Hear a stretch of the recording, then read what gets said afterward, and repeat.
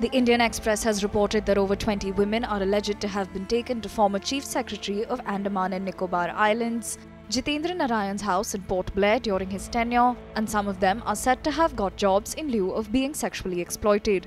Investigators told the newspaper that police has found evidence and recorded key witness statements pointing to an alleged job for sex racket. Narain and former Labour Commissioner R.L. Rishi have been accused of sexual exploitation by a 21-year-old woman, leading to the formation of a special investigation team which is probing the case. Narain is expected to appear before the SIT on October 28, the last date set for his appearance by the Calcutta High Court. Senior police officers in Port Blair confirmed to the Indian Express that call data records of mobile phones of the two bureaucrats and of the 21-year-old match the alleged sequence of events on two dates as provided by the woman.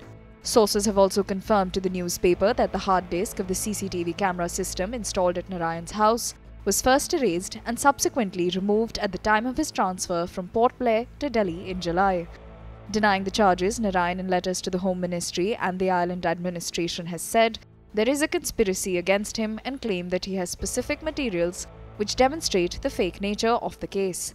He has challenged his presence in Port Blair on one of the two dates given in the FIR and cited air tickets and appointment schedules to show his presence in New Delhi.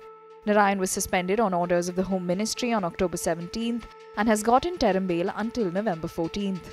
Rishi has also been suspended and non-bailable warrants have been issued in his name after his bail plea was rejected in Port Blair.